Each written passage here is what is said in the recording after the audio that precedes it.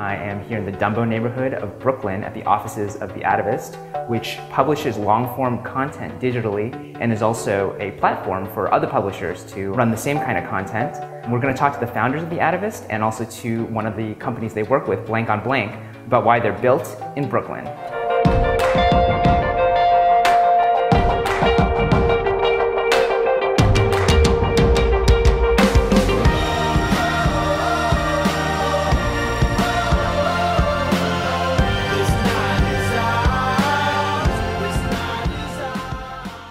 So Atavist is both a publishing company and a software company. Sometimes we think of it overall as a storytelling company. We tell our own stories in the form of long-form nonfiction pieces. We also produce a software platform called Creatavist, which lets other people tell stories digitally through apps, through the web, through ebooks.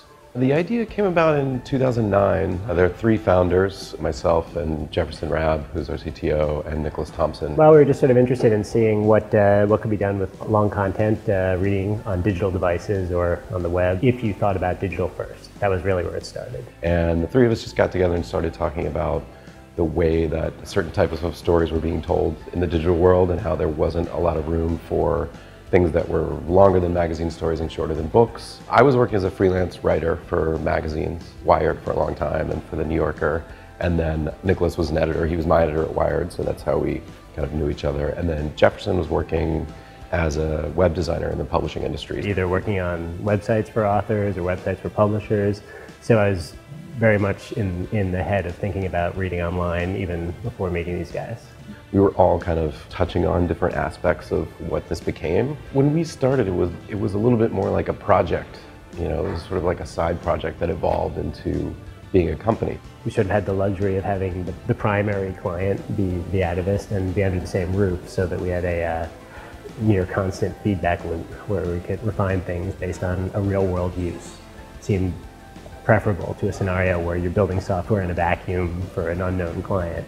We also work with higher-end media companies and publishers, so someplace like the Weather Channel, which has started producing their own long, sometimes investigative pieces that are full of video and images. Blank on Blank is a digital series I produced. We find lost interviews with cultural icons, audio interviews that people haven't heard before, and we turn them into animated shorts with PBS Digital Studios. The most popular has been an episode with Kurt Cobain. It was great to do because the journalist, he recorded the interview when he wrote the story and then stashed away the tape and never thought about it again. I got hooked up with these guys, I don't know, a number of months ago. And I thought it was a really smart and different kind of platform for us. And we have a site that's built on WordPress and it works well, but it's kind of been pushed to the max. And to be able to peel all that away and just do something kind of smart and clean. One really cool feature that we've been using is where you can take a video and just have it loop. So it's kind of like an extended, more beautiful GIF. In Creatavist, you can embed the video and then you can kind of provide the transcript. You can provide all of this sort of ancillary material and design that makes up a whole kind of package for that story. When you guys decided to get an office, did you know right away that you wanted to stay in Brooklyn? Yeah, we actually picked the location. Our original office was actually just precisely two floors below where we are right now. So there's a thing called Green Space that has sort of like subdivided offices. You can kind of rent them and they already have furniture in them. And so we kind of dropped into that and had a few desks. And it was an easy way to have some place to gather.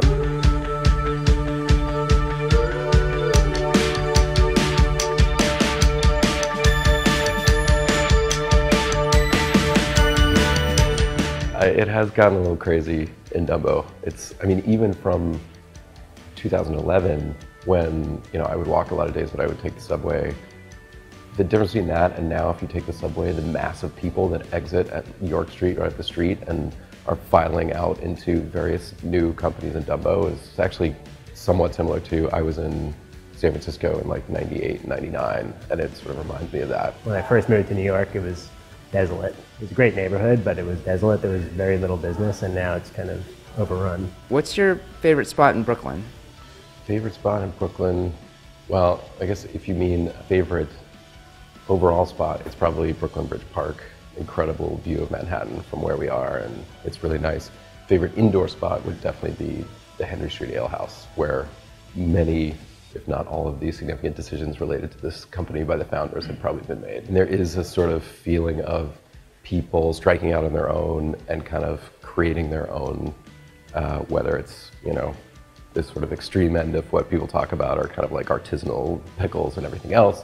But at the same time, you know, the idea that in our case that you can publish a magazine that can, you know, compete against other magazines at the National Magazine Awards, and you can do it with a few people out of your apartment originally, that's what's exciting to us, and that's kind of like what our software is also for. It's sort of enabling people to do their own publishing without having to go to the giant institutions that were typically required to get a big platform.